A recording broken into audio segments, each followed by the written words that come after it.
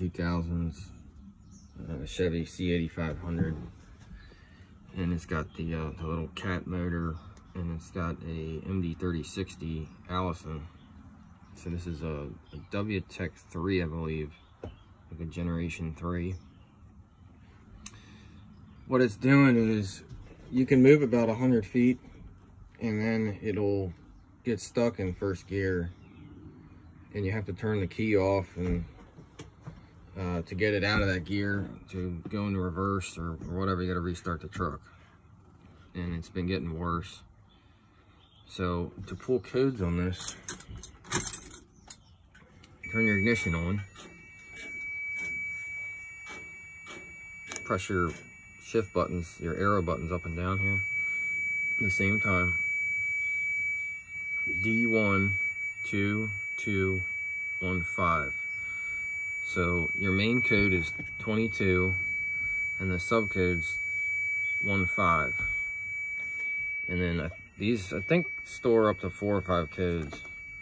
So to go to D2, you want to hit your mode button here. D2 5 6 2 2. So 56 main code, 22 subcode. Go to the next one here, D3 5 4 4 5. So same thing.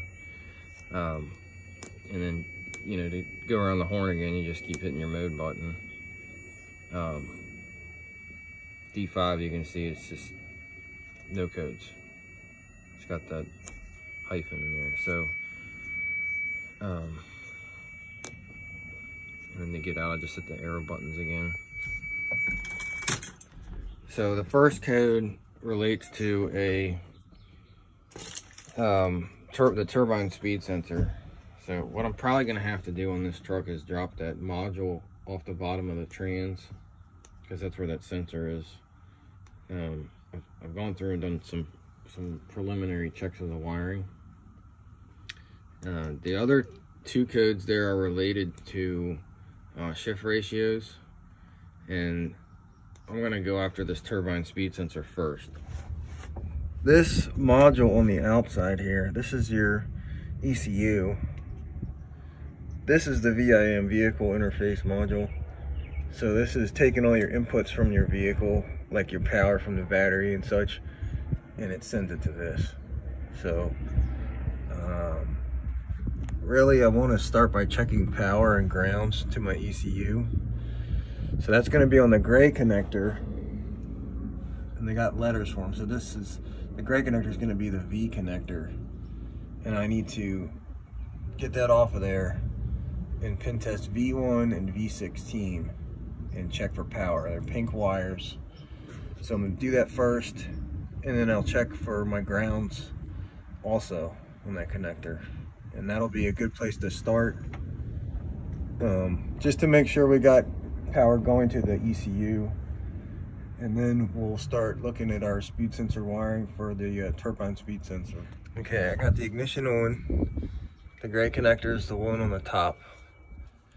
It's obviously gray. I got them black, blue, gray. So power is going to be V1 and V16. So they're on the outside. I'm trying to do this in video at the same time. Okay, it's 12.5 volts. We got the other side here. Oops. That's another 12.5 volts. Right above it, that's my ground.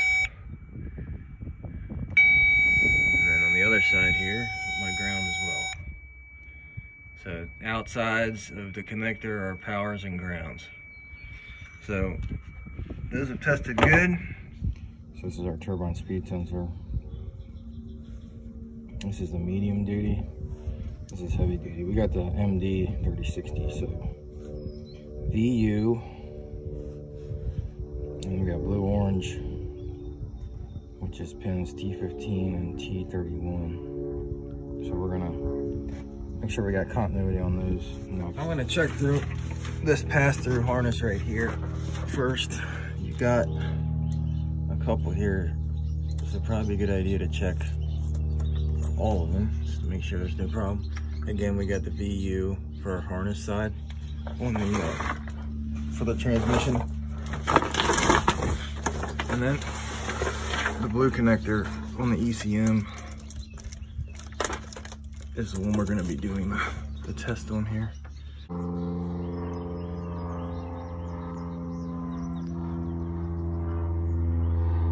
So that wire is good there. That's V on T15. So to go down to T31, it's right below T15. So we'll hook that thing up right there. It's 31, and we'll go to U on this connector here.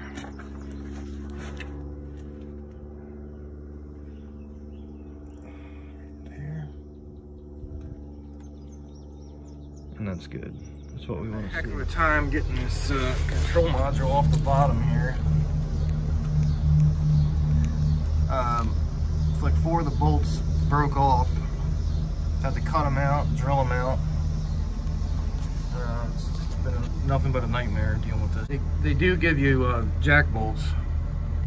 You can thread the longer bolts up into here, and it's going to press on the case because the module's threaded. So that's nice, but okay, something else on this harness here. Take it out of the clamp up, or the bracket up there. Take your other end off here, female end, just like a twist lock.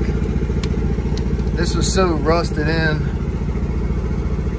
I had to cut a slot in that bracket, get this thing out of here, and it's threaded on there. It's got like a big plastic nut that holds it on this way, and it's so brittle, broke off. I had to cut this thing. But anyways, just pull it through the housing of the transmission there. It's got enough room, because this is what seals it here. So there's plenty of room to get this connector through. As you can see, here's a broken bolt here. These alignment pins can be a real pain to get out, to get the module to come out. So make sure you clean those up when you go back in. Here's a couple more broken bolts. I had another one broken on the front here. I got that out. But a real pain. Here's the jack bolts. You can see what I'm talking about. It's threaded right here, and this just pushes up against the case. Right there, you can see where it's pushing up against it, pushing it down. But it still took a beating trying to get it to come out of there. So this valve body needs to come off. These are your solenoids. Here's your turbine speed sensor connector. You got 2 bolts that you need to take off to get that out of there. These seals get replaced. Here's the gaskets on top of here. There's another gasket below this plate. All right, once you got the solenoid blocked off of the module, take these 3 bolts out here. There's your filter. And just remove that. You see, it's up in there, screen. Just set that off to the side for now. Something else you got to do is take the 3 bolts out of this harness tower. They're Allison. So 3mm. They go right here. So now we can take this plate up and replace the gasket underneath here. Okay, so I'm getting ready to go back up in here. That's what it looks like. It's all cleaned up. I got the module all ready to go. New gaskets in there, new screen in there, new O-rings on everything. So go up in there now. All right, got the control module up on the bottom. There's really nothing too special you gotta know to do this, other than take your time and make sure that your harness gets up through the housing here without getting cracked or pinched or something. Solenoid block, it's kind of a tight fit in the back. It helps to have someone else here to help you to watch the other side, but just gotta go slow. And this turbine speed sensor is real close to the front case here, so you don't want to snap that off. And then your alignment pins. As long as your alignment pins are in place, it just guides everything right in there. And then you just torque everything down and hook up all your hoses and put your filters. Put these 2 filters back in, fill it up with oil. We're gonna see what happens. There she goes, driving away. See if it shifts gears and how she turns out.